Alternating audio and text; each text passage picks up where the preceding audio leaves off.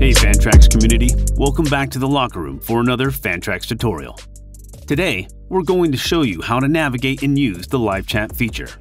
Your leagues can now enjoy the industry's best fantasy experience and stay connected more than ever. Share GIFs, upload images, and add emojis to your league chats. Ditch those external group chats and let the fantasy chatter begin. To start, click the chat icon located at the top right corner of your desktop. Here, you'll be able to access the chat feature for all your active fantasy leagues on the right sidebar. The live chat feature also allows you to create multiple public channels, and of course, private direct messages to individual league members. Along with the general league channel included, your leagues can now create additional channels. To create a channel, simply click the plus icon to the right of the channels option. Enter the name of your new channel and select the league members to be included. The sliding tab allows you to include all league members or select specific members for this channel. League members can be added and removed at any time. To create a private message, simply click the plus icon to the right of the message option and select the league members to include in the chat. Once users are selected, messages are permanent and users cannot be added or removed.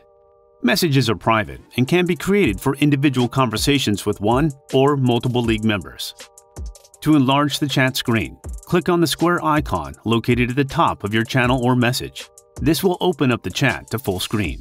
To minimize, simply click on the home icon located at the bottom left of the screen.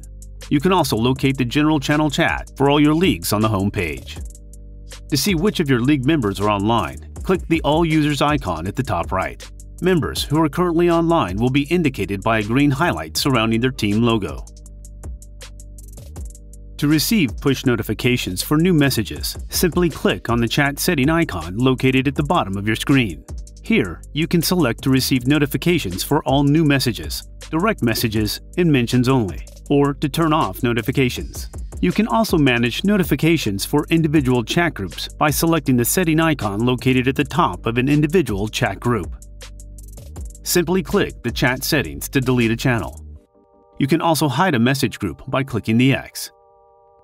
To delete an individual message, click the three dots next to the message and select Delete.